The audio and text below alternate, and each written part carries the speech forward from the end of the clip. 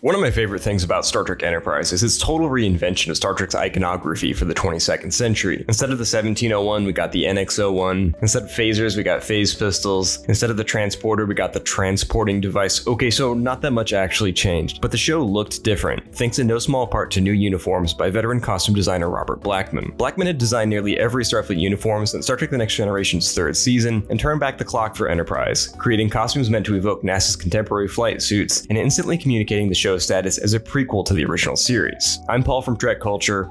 Here are 10 secrets of Enterprise's uniforms that you need to know. Number 10, not gonna hold him down no more.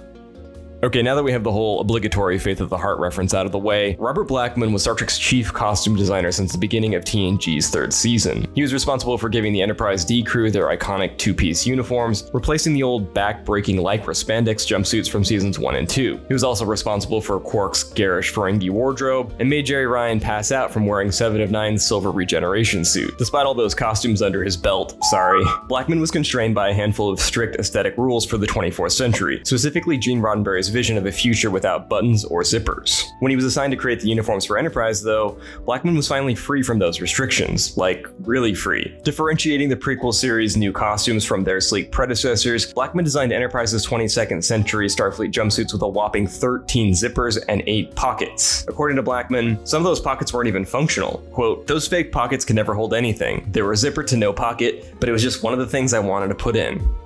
Number 9, 5-year mission patches.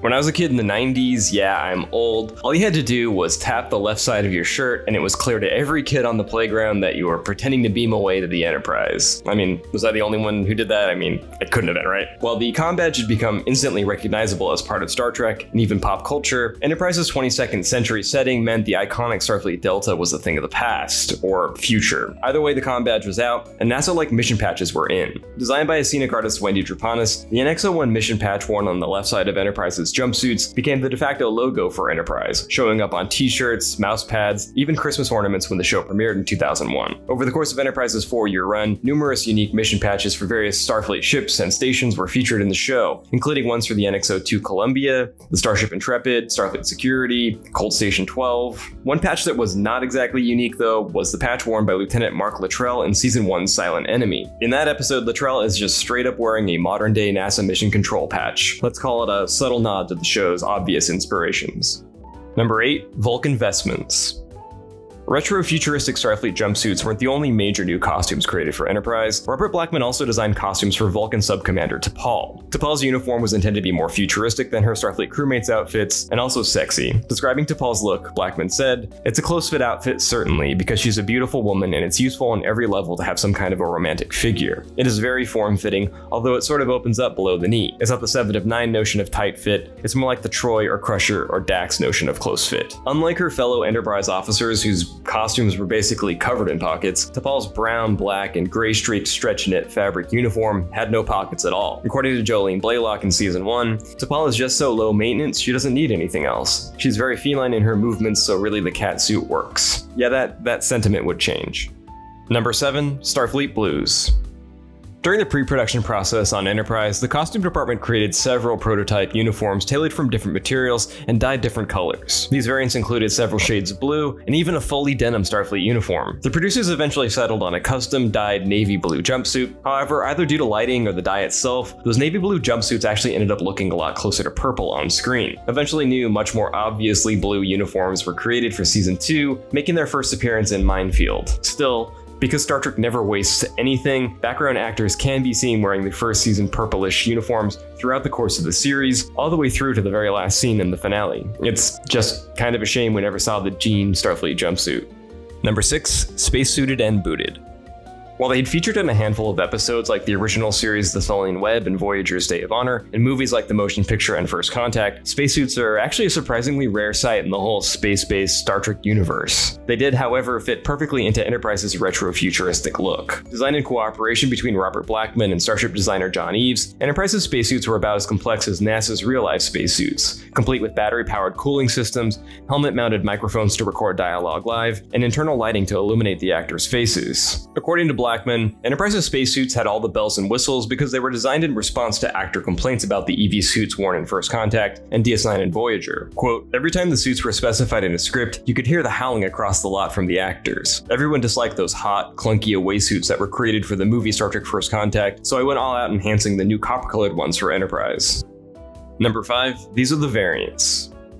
A ton of different Starfleet uniforms have appeared across Enterprise's 98 episodes. Desert attire, cold weather outfits, activewear, admiral's uniforms, even a dress uniform thing. I don't know, what is Archer actually wearing here? It's like a formal jumpsuit. Other than freshening up the dye job between seasons, no major changes were actually made to Enterprise's standing duty uniforms for the duration of the series. That is, until the series finale, These Are the Voyages. Set 10 years after the episodes that preceded it, and apparently in Commander Riker's off time on the holodeck, These Are the Voyages depicted an older, more seasoned Enterprise crew in the final days of their mission. To sell the time jump, the sets were modified and distressed to show age, and Robert Blackman was given the opportunity to revise his Starfleet jumpsuits. These revised uniforms included epaulets on the shoulders, a new Starfleet patch on the right sleeve, and name tags on the left breast. According to Blackman, that last edition was actually a detail he had hoped to include from the very beginning, but was rejected by the producers until the very last episode. Number 4, Starfleet skivvies. Whether it's the form-fitting Starfleet jumpsuits or T'Pol's even more form-fitting Vulcan uniform, his clear sex appeal was the driving force behind many behind-the-scenes decisions on Enterprise. I mean, Trip and T'Pol slather each other in lube in literally the first episode of the series. It's not a secret. Anyway, unable to get the cast fully naked on network television, infamous butt shot aside, the producers chose the next best thing: hot 22nd century underwear. Unlike most of the clothes scene in Enterprise though, Robert Blackman and the costume department opted not to create Starfleet's underwear from scratch, instead turning to a more terrestrial source, the local mall. The distinctive blue boxer briefs, tank tops, and support bras worn by the Enterprise crew were in fact off-the-shelf DKNY Flexline underwear. Apparently the production bought so many packs of these underwear, they had some left over at the end of the series, which were auctioned off in 2008, and we're just gonna go ahead and assume they were unworn. Number 3, windbreaker deal breaker.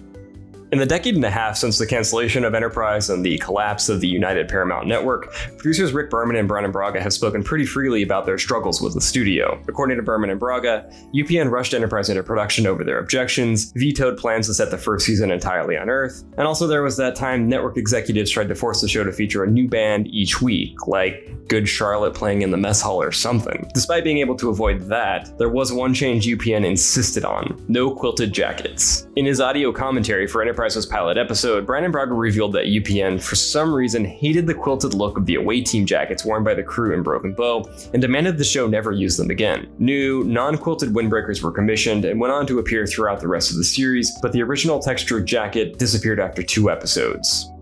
2. UPN TNA.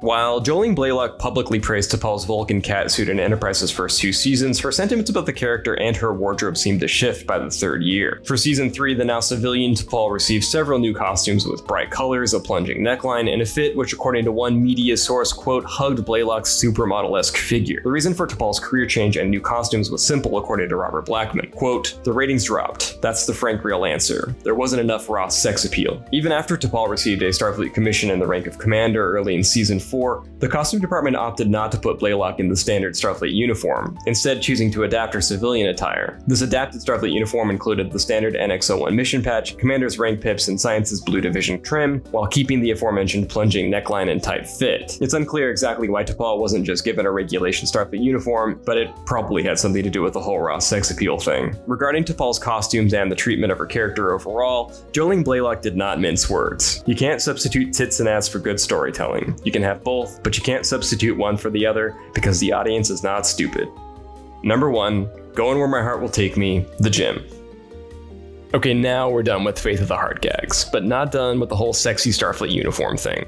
According to Robert Blackman, Enterprise's duty uniforms were deliberately designed to show off the actors' physiques and required the cast to dedicate themselves to keeping in shape. Recalling an early discussion with the male cast members, Blackman said, I have to laugh at myself for my hubris. These 4 actors came in for their first fitting and I said, okay gentlemen, here's the deal. We want to put these very sexy cotton jumpsuits on you. They're not going to have any stretch fabric in them, they won't be skin tight, but they'll be very trim. And this concept will only work if you guys commit to staying in the physical shape or getting into better physical shape than you are right now. and I'm counting on you to do that. Of course, Linda Park, aka Hoshisato, was also required to suit up in Enterprise's very tight attire, and we've already talked about Jolene Blaylock's cat suit twice, but according to Blackman, the cast did succeed in staying in Starfleet uniform shape for the duration of Enterprise. Quote, "They did it for 4 years." All the way back in 2001, not long after his first costume fitting for Enterprise, Scott Bakula had this reaction to his Starfleet uniform. "I look like a guy in a uniform. I look pretty darn good." If that's not the most Scott Bakula sounding quote to end on, I don't know what is. So did we miss anything? What uniforms do you want us to unzip next? Let us know in the comments. Like and subscribe and follow us on Twitter at TrekCulture. You can find me on Twitter at Paul Sutherland. Bye.